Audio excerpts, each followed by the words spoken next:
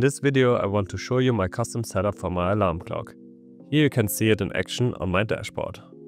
The whole setup uses a lot of different helpers, scripts and automations, so instead of showing how to code it, I will go through it and explain it. It might look overcomplicated, but it works for me and it grew with time. I hope you will find this video useful. If you want the full code, you can find a link in the description. Okay, let's look at it on the dashboard. On top I have two toggles, one for the light alarm and one for the sound alarm.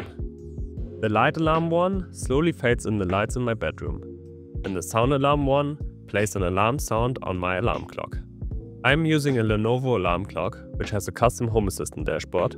However, this can be used with any speaker you can control from Home Assistant. Underneath, we have a big section in which you can set the alarm. This is the time for the sound alarm. I want the light alarm to go on before that, so when the alarm rings, I already woke up from the lights. So in the bottom left, you can see the light offset. This is set to 20 minutes, which means 20 minutes before the sound alarm, the lights will turn on.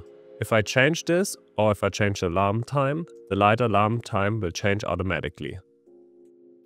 The colorful buttons in the middle are the days. This way I can decide which days the alarm should be turned on. Right now the alarm is only turned off on Sunday. Let's change that for Saturday as well. As you can see, now the alarm is turned off. And now the alarm is turned on again. The last thing in this pop-up is the volume. Here I save the volume the sound alarm should be played at. Okay, let's now look at how this whole thing is set up. Here's my configuration file with all the helpers I need for it. You can copy this into your configuration file as well. It starts with a bunch of input booleans. 2 for the alarms itself, the light alarm and the sound alarm. 2 to determine if the alarms are running. 1 to snooze the alarm. And 1 to determine if today the alarm has already run. Below that I have 1 input boolean for each day. So Monday, Tuesday, Wednesday, Thursday, Friday, Saturday and Sunday. Those are the colorful buttons from the dashboard. Let's continue with the input numbers. I have 1 input number for hour and 1 input number for minutes. As you can see, the one for hour goes from 0 to 23 and the step is 1. And the one for minute goes from 0 to 59, but the step is 5. This makes it much quicker to set the correct wake time. I also saved the light alarm offset and the alarm volume here. For the light alarm offset I can choose between 0 and 30 minutes, and then for the alarm volume I can choose between 0 and 1, so 0.8 for example. Let's continue with the sensors. All of these are template sensors. The first one is the actual wake time. We just take the state from the hour and minutes number and put them together in a clock format. The next one is the light alarm time. As you can see here, we are subtracting the light alarm offset from the wake time.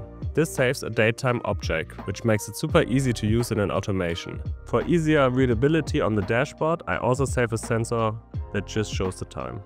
The next few sensors are not necessary for the alarm setup, but I'm using them to display the correct things on my dashboard. First I have a sensor that checks if the alarm is on today.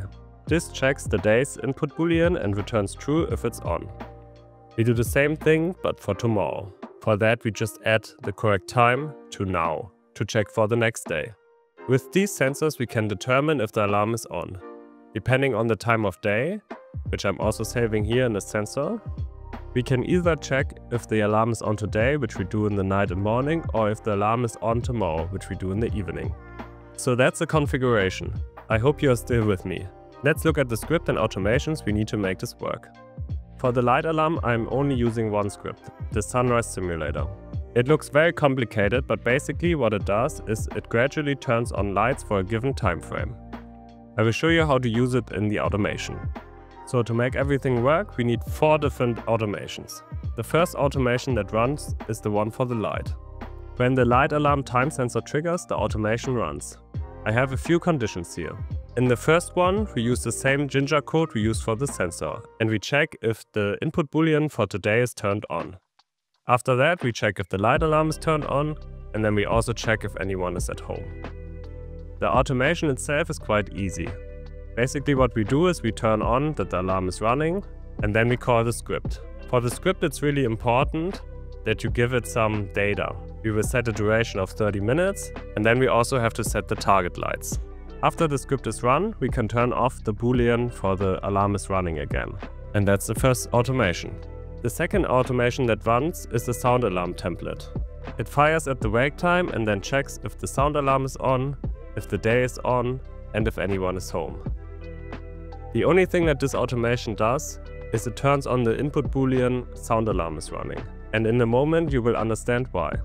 So when the boolean sound alarm is running gets turned on, the next automation fires, which is the sound automation. You can see it here. The first thing the automation does is to set the volume of the speaker.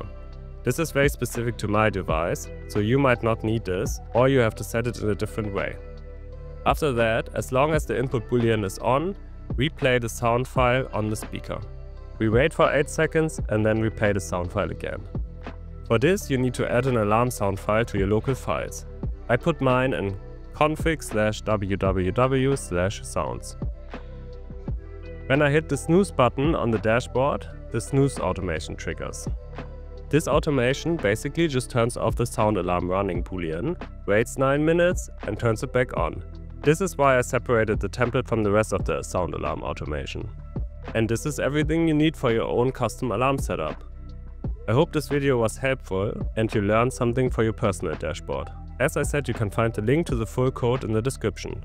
If you enjoyed the video, I would really appreciate it if you liked the video and subscribe to my channel. Check out my other videos in which I create more custom cards, show off cool Hux cards and a tour of my personal dashboard. We also just did our first live stream, so if you missed it, check out the VOD if you're interested. Thanks for watching.